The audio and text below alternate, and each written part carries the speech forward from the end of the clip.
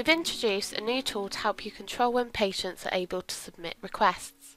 This tool can be used by dashboard administrators to restrict patients' forms when the practice is either closed or experiencing increased demand. You're able to customize a schedule for these controls to help you take control of patient requests. To access these controls, you need to add some additional text to the end of your website address, similar to when you need to access your dashboard, but this time you need to type /patient-form-control to the end of your site address. Just make sure you're doing this from the home screen so you haven't got any additional address information after the .co.uk. You'll be taken to a login screen, and this is where a dashboard administrator will be able to use their dashboard login to access these controls.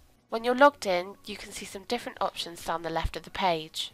The first one is Form Schedule, and this is the page that will be displayed when you log in. The form schedule is used to set up a schedule to restrict access to forms by disabling all or some of the forms on your website. You can set up multiple schedules to control access to your forms for different situations, and these can be changed and edited at any time to coincide with the demand on the practice. If you're a multi-site administrator, you will see a page that looks similar to this. You'll be able to see all of the schedules for the sites that you have access to. There will be separate schedules for each of your practices which you can edit, but you cannot apply one schedule to all of these sites. Here you can see information of existing schedules. You can see the type of notice that has been set up here, the number of forms we've restricted with this notice is here, and the schedule type we have selected for the restrictions will show here. If you decide to include a special event with this schedule, which are specific days and times that you would like the restriction to come into effect, these will show here. Then we have the edit and delete buttons where you can make changes to an existing schedule or delete it.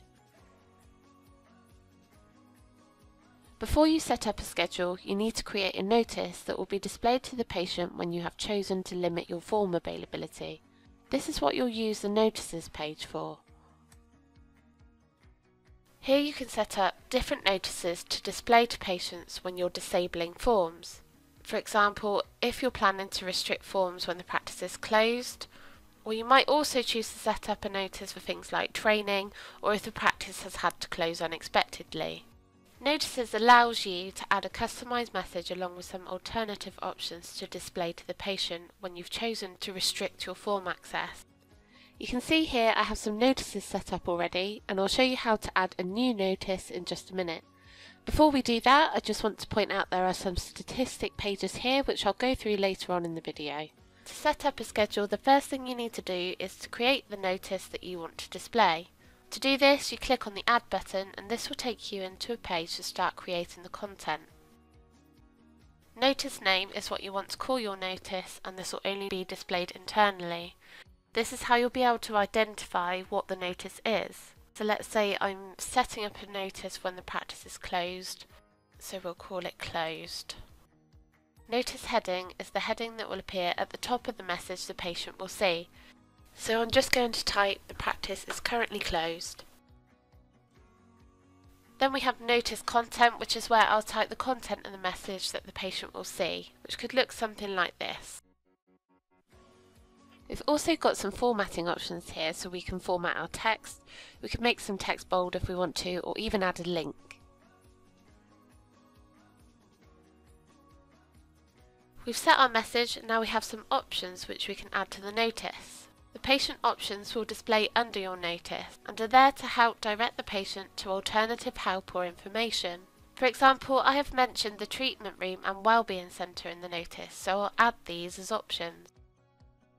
I select the plus icon to add an option, and I can choose to include a page from our practice website, an external web address, telephone number, or an email address. In this case, I want to direct the patient to a page from our practice website. When I select the link, I get a drop down which will give me all of the rooms, triages, forms and pages on the website. You can also search for a page here. I'm going to select the treatment room first, and you can see this pre-populates the link address for me.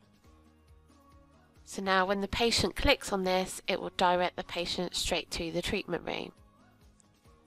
I can then choose to edit the text that will display to the patient for this option if I wanted to.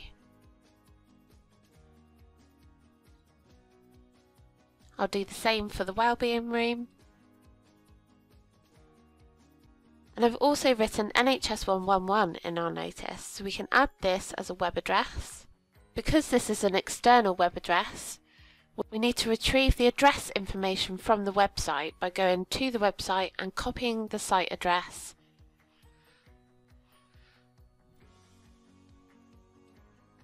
And then pasting the address into the link field. The text I will use to display this is I will visit NHS 111 online.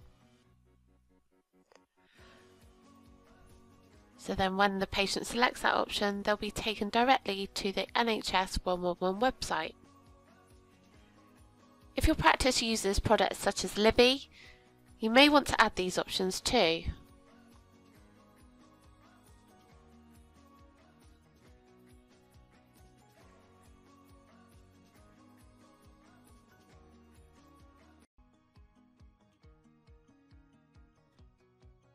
Finally, I can choose to allow the patients to continue with their online request. If I select yes here, it will allow the patient to bypass this information and continue to submit their request. You can then customize what you want the text to display for this option.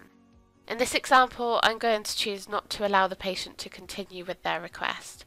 I want to stop patients submitting forms entirely when the practice is closed. I've created my notice, now I just need to select save. And if I go back to the Notices tab, I can see the details of the notice I've just set up. I can either go back in and edit this notice if I wanted to, or I can choose to delete it if I no longer needed it. Now I've set up a notice, I can create a schedule. So we can see I already have one set up here, which I'll just show you. And there's one thing I just want to point out here that you'll see on existing schedules that are set up. Is at the top we have schedule history, and this will give you an audit trail of any previous schedules that have been set up or changed.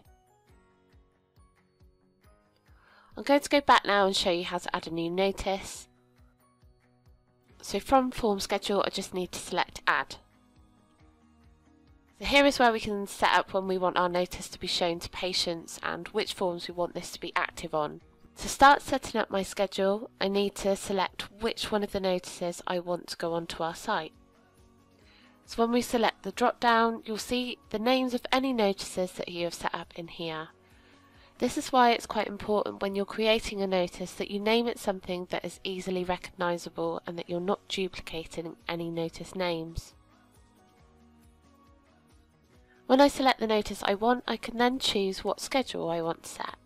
There are two types of schedules you can set up. Ongoing schedules, which can be used for regular recurring form restrictions, or we have special events, which can be used for seasonal closures or one-off restrictions.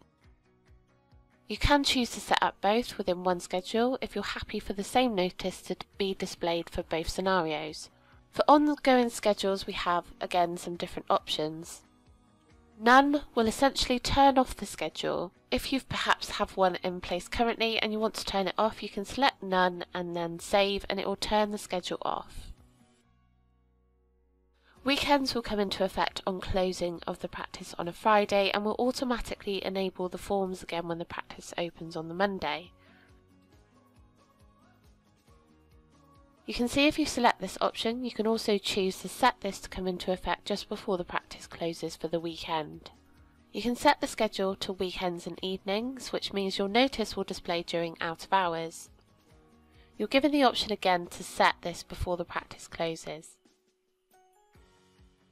Then you have custom hours where you can set a schedule to come into effect on a chosen day and time, and for the schedule to turn off again at a certain day and time. You're also given the option here to add additional custom hours if you wish. Indefinitely will schedule the notice to display on the selected forms all the time. For example, you could choose to have this option if there was an emergency and the practice needed to close. I want my forms to be disabled on weekends and evenings, so this is the option that I'm going to choose. And what I could also do is add a special event to this schedule, for example Christmas closed hours if I wanted to. If you have a special event set up as well as a regular event, the special event schedule will always supersede the scheduled event. Then I have the option to select specific forms I want to disable, or I can select to disable all of them by using the toggle button here. You may choose to switch off specific forms but still allow patients to submit administration requests or forms which are less urgent and can wait for a reply. It's worth carefully considering if patients have been asked to complete reviews or assessments online, such as asthma review or contraceptive pill review. As many patients will choose to complete these forms in the evenings or on weekends, you may not want to include these in the schedule if this is the case. After you've made your selection, just press Save and your schedule is set up. Let's have a look at what this will look like for the patient.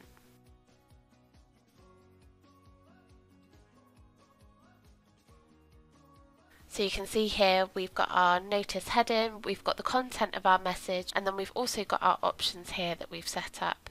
So if we click on I will call or visit NHS 111, you can see we're taken off to the NHS 111 website. So let's just have a quick look at another example where we want to set a notice to encourage the patient to seek an alternative method, but we're still going to allow them to submit their request. So I've added all of the information to the notice already. I've called it closed but allowing forms because I already have a closed option, and I want to be able to differentiate between the two when I set the schedule. The heading is the same.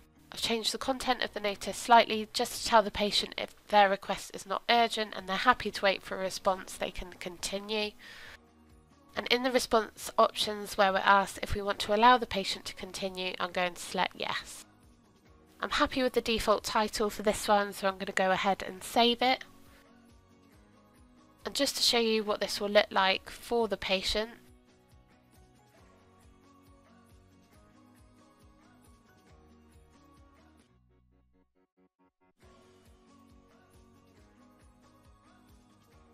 they're able to select I'm happy to continue with my online request, and then they're taken into the form. You could also use this as a way of informing patients when you're experiencing increased demand and therefore would encourage them to seek alternative help. So now we know how to set up a schedule, the only thing left to cover is the statistics. Here you have some useful statistics which are broken down into 3 parts. The Access Overview tab gives you an overview of the amount of clicks overall that have been recorded when a schedule was in place. And this is broken down into the last 24 hours, 7 days, 30 days and 12 months. And when you hover over these you can see the amount of clicks. Form activity shows a breakdown of the forms a patient has selected when there was a schedule in place. And when you hover over this information it tells you how many clicks that form has received. Then we have our patient option statistics, which shows you the options that patients went on to select when the notice was in place.